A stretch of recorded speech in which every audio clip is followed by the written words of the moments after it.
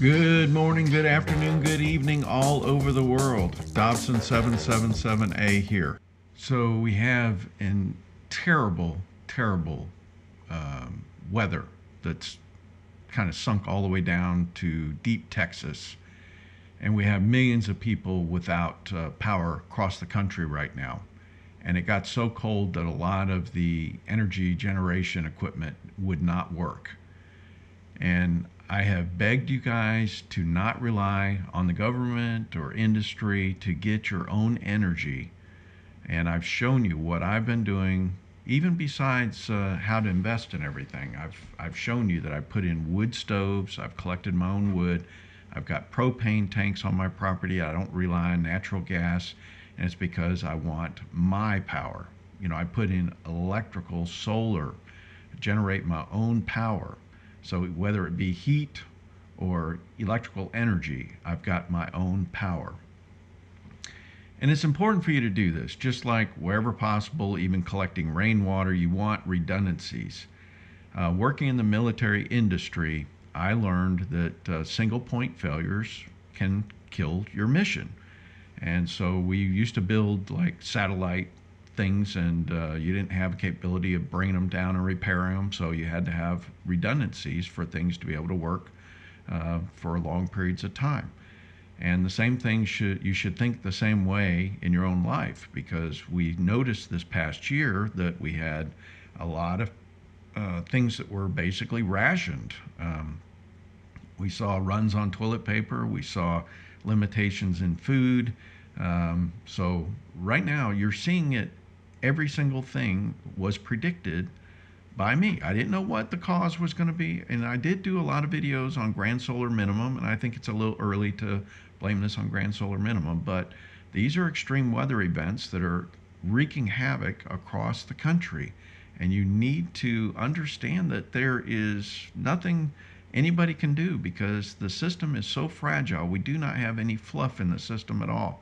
You need to be able to have your own capabilities. You need to have emergency capabilities. In fact, all of my properties here, even my rental properties, I put a propane tank and I put a gas logs in the fireplace so that they would have heat in the event that we lost power, as what happens with ice storms here. The particular location that I live, we pretty much get our weather from the Gulf of Mexico, so we're kind of protected from a lot of these deep freezes, but it has to do with the jet stream, where the jet stream is at the time. And right now we're on the edge of this, and we're not getting nearly as cold weather, but this is scary what's kind of happened here. In fact, the electricity costs, I talked about this in the live stream before, but these are all record lows, potential record lows, they're saying, and we'll have to see how it pans out, whether those happen. But this Arctic air is pushed all the way down into even Mexico. You can see this. Georgia, Alabama, and a few other states seem to be protected because this is the way the jet stream is moving here. Tons of people that are out of power. So they're talking about right now, ability of some companies generate the power has been frozen. This includes natural gas and coal generators. They're working to get it back online, but millions of people are without power. I was trying to see if they had something else here to show. Oh yeah, here's the jet stream. So right now, luckily, the jet stream is keeping the warmer weather over on the East Coast, but it is dipping way down south. So right now, I guess I'm just trying to say, I hope you're learning from this lesson. If you're caught up in this stuff, you have to get some redundancies. Get you some kerosene heater if you have to. I mean, I've got that too. I've got propane tanks, portable propane tanks. But I also have propane tanks buried in the ground. I can have hot water even without power here. I've got batteries for my solar and everything. And right now, our grid and everything is going to be more and more susceptible to these kinds of things. Right now, we've gone with so much solar, and when the snow is blanketing the solar panels, you're not going to generate any power. We've had days and days and days of rain here, and so even that's not going to generate any power. But we currently don't have our power interrupted. but I do have a big old generator tied to a gas propane tank that I can recharge my batteries. So things like this, you're going to have to consider getting some redundancies because this is a problem.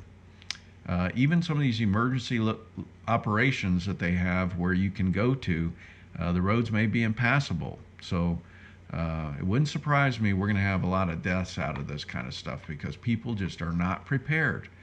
Um, you've got to make sure you have some wood stocked up or something to be able to keep yourself from freezing. I've done a lot of videos, even like right here, heating with a wood stove for increased survivability during the Grand Solar Minimum. This was in 2018. And I showed the wood racks that I built, and I've gone over these multiple times. I've shown like my wood splitters. I have, this is a small one that I have that I use for making kindling. And I show everything about heating with a wood stove, and I have two different types here.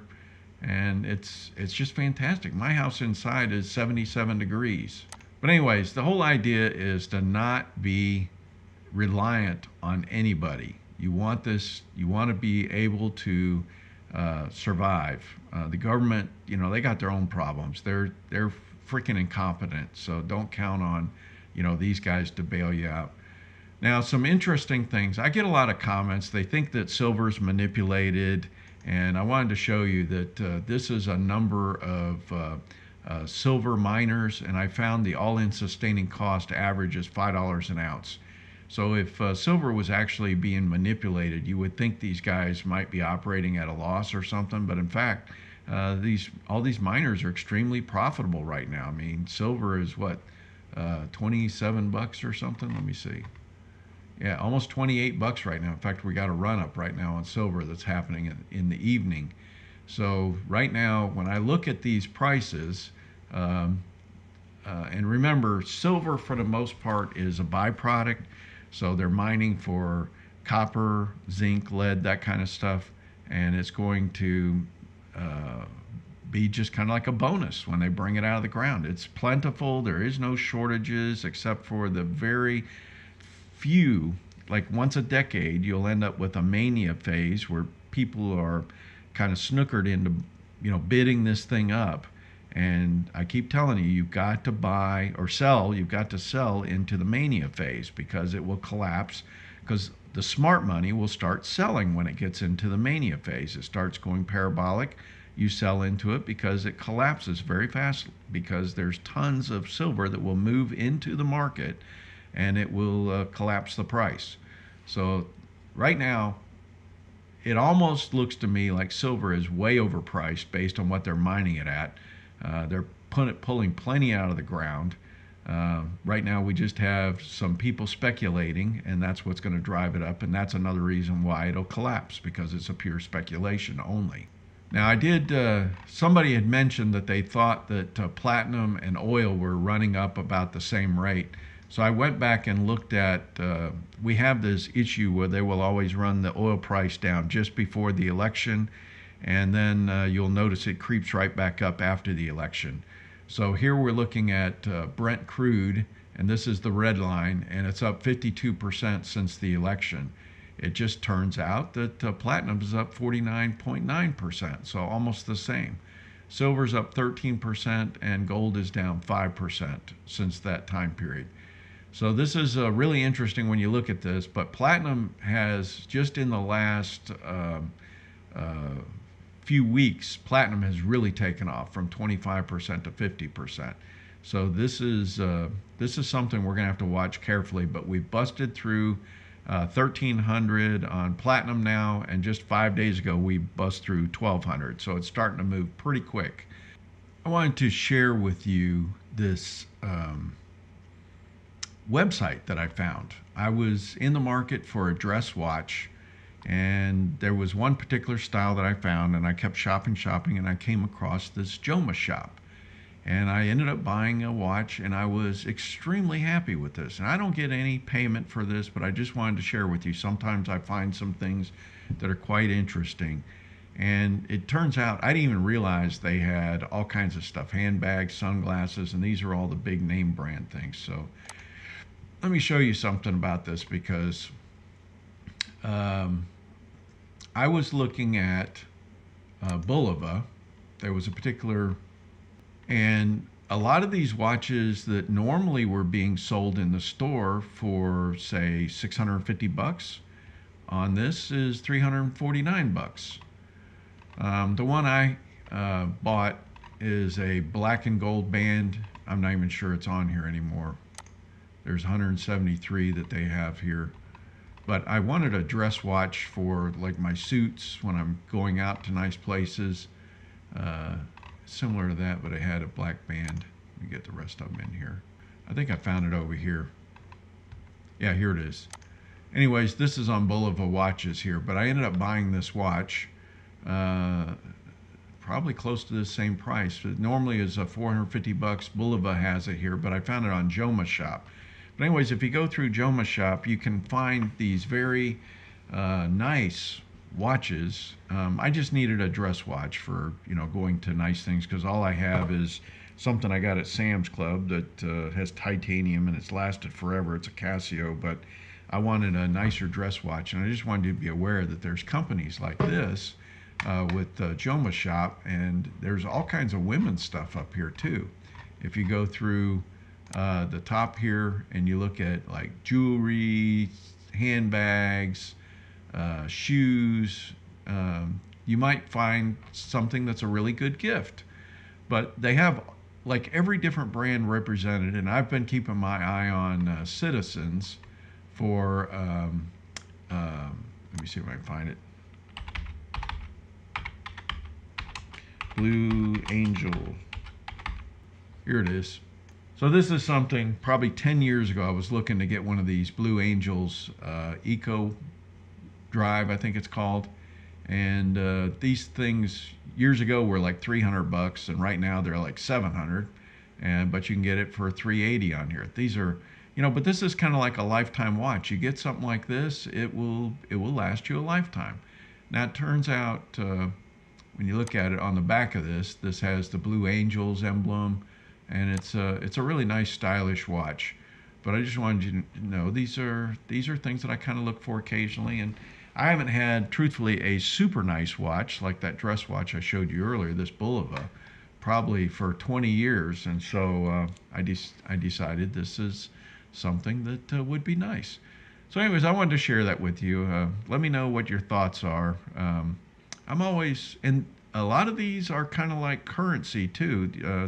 They hold their value very nicely, and there's a used market out there for these things. So if you buy something nice, it actually can be used for some form of currency as well.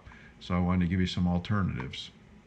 I hope everybody's treating you well. I hope you're doing well. Do the best you can. God bless.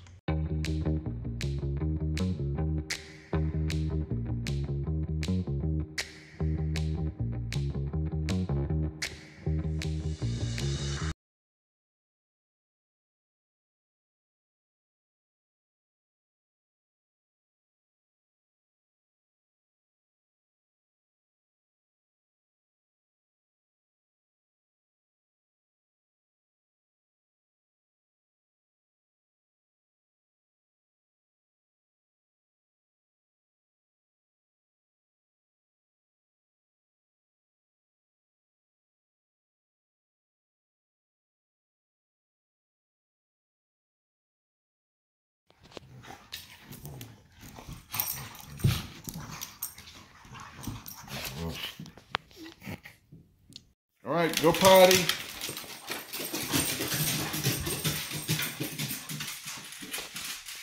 We gonna go bye-bye?